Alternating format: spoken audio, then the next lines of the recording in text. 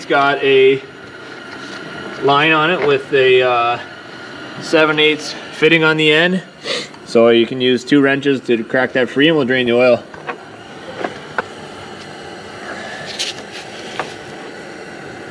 Oh fuck, what's with all 7 hours ago? Why do we think go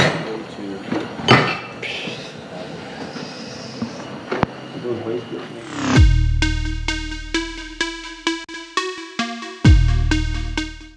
Hey guys, welcome back to the channel. Today we're going to be working on this Bobcat T630. I'm going to show you guys how to do a 250-hour service. So Bobcat does 250-hour service intervals. So on the 250-hour service, it's just going to be mostly engine, but we're also going to grease the machine and check all the other levels. So first things first, we already got the machine warmed up because you don't want to drain the oil when it's cold. It's not going to flow very well. So on this machine, the oil drain hose is right here, and there's a hole here that goes out the main frame of the machine so that it makes a lower point for the oil to drain. So I'm going to crack those free. It's got a line on it with a 7/8 fitting on the end, so you can use 2 wrenches to crack that free and we'll drain the oil.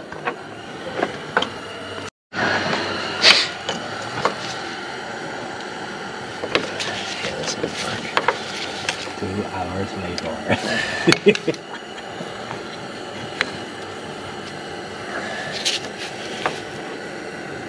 Oh fuck, what's with all 7 hours ago? why do we think go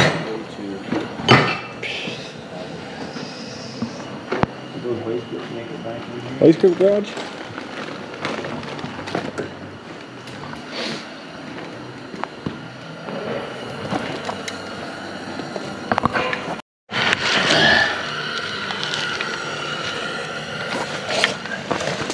So we got the oil draining here, and I just like to pull the oil cap.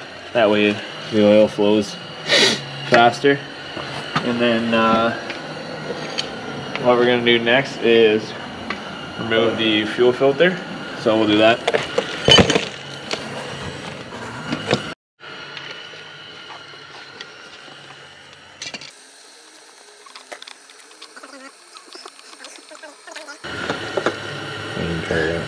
Oh my goodness. Look at all the rust in that thing. Comment on that starting.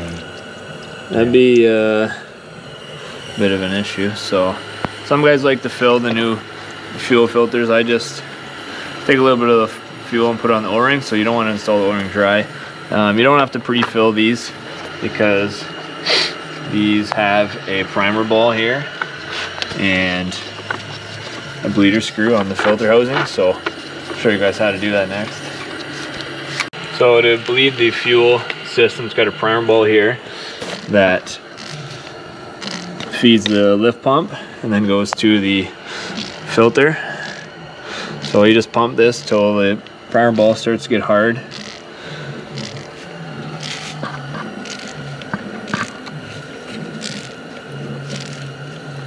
And then crack the bleeder screw till you see fuel start coming out. There you go.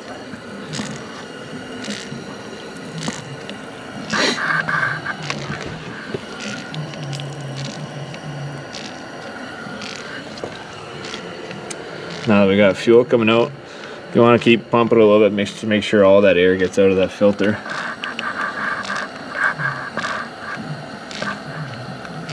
That should be good. Okay, next thing is the oil filter here.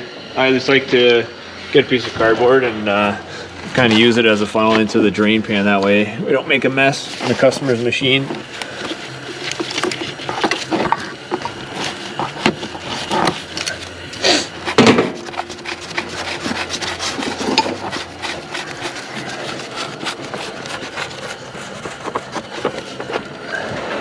Just like that. You always want to make sure that the O-ring comes off of the filter because you don't want to double O-ring it. Now I just put a little oil in the on the O-ring here.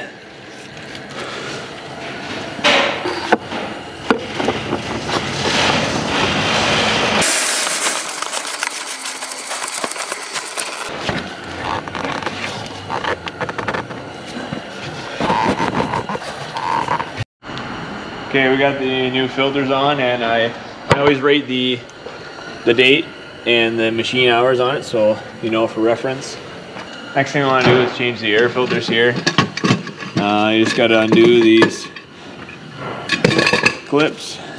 I always change the inner and the outer.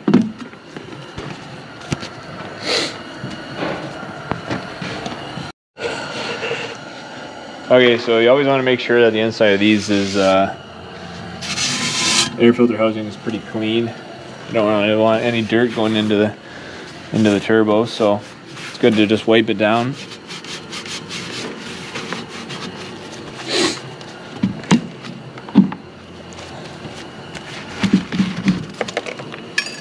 Just like that, pretty simple. Clean the cover and slap it back on.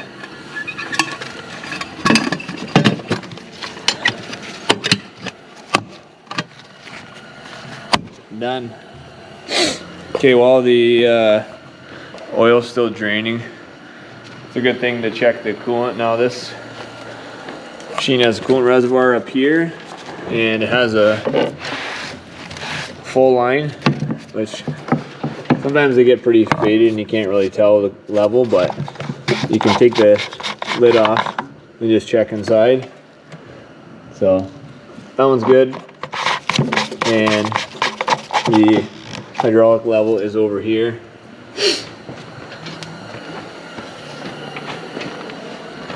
Sight glass on the side. This one's down because it had a leak that we fixed, so we got to top it up yet.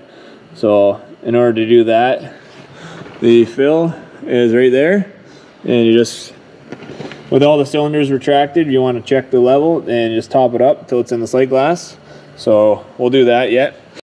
For those who don't know, for greasing the machine, there's a diagram inside the back door that shows where the grease points are.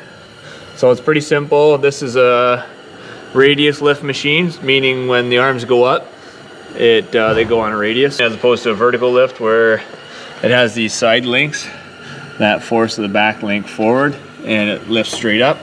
So on the radius lift, there's less grease points, so it's all shown here. So I'm just gonna go around and grease this thing real quick, and that'll be it. All we gotta do is top up the oil, finish topping up the oil, and should be done.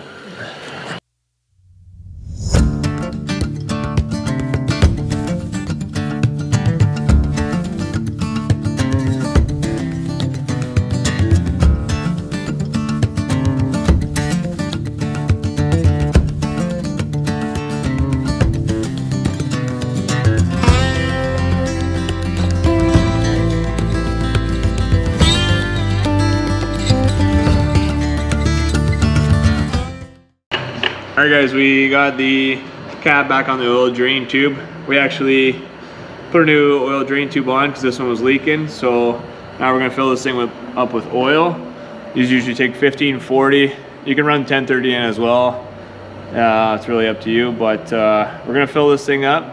And then what I like to do is just fire it up for about 10 to 15 seconds and then check the level again. These ones will usually take anywhere from about 8 to 10 liters. This one will probably take more because we changed the drain tube. So we're gonna do that, and then we'll catch you in the next clip.